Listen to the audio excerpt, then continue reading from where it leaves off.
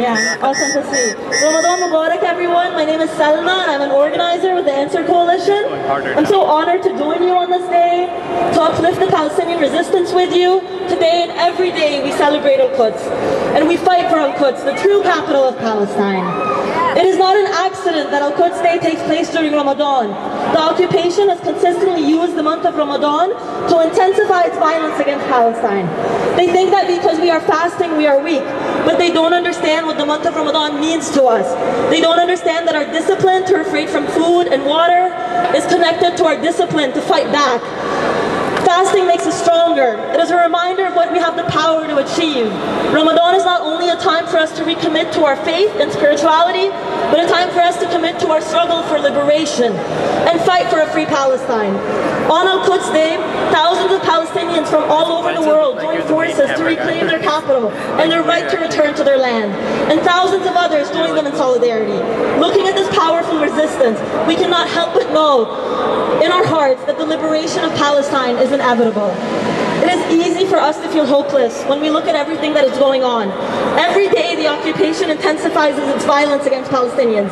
Every day the mainstream corporate-owned media publishes false news that villainizes Palestinians who are rightfully fighting for their land. But every day we fight back because we are revolutionary and because we know Israel exists on stolen land.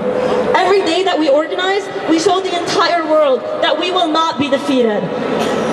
In the Answer Coalition, we believe in revolutionary optimism. Not because we are naive, but because we know about our power. We know what the power of the collective power of the people can do. And we have seen that power manifested in these very streets. We know that the fight will be difficult. We understand how well-funded the war machine is. We know that this country will spare no cost to protect its interests in the Middle East and everywhere else. But we also know that we outnumber them, and we have seen our resistance grow. Every time that they intensify their violence, Palestinians intensify their resistance. So let Ramadan be a time for us to remember our collective power and to remember the duty we owe one another. As people committed to the liberation of Palestine, we have a duty to expose the lies of the Zionist regime and the lies of the American government and their mainstream news. They want to call Palestinians fighting for their land, for their right to return home, terrorists, but we know that that's not the case. We know that the real terrorists, like my comrade Brian Becker says, are in the Pentagon, they're in DC. And those, the Palestinians who are fighting for their homeland, well, they are freedom fighters, and we affirm their right to fight for their land by any means necessary. The Palestinian resistance is a beacon of struggle for us and for oppressed and working class people everywhere. Our comrades all over the world raise the Palestinian flag because it is a powerful symbol of resistance.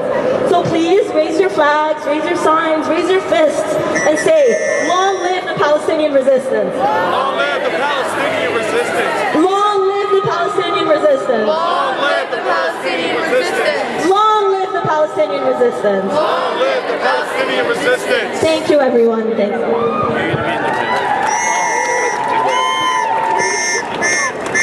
Oh, Iran, look at his hand. Next up, we would like to invite Sister Norma to come lead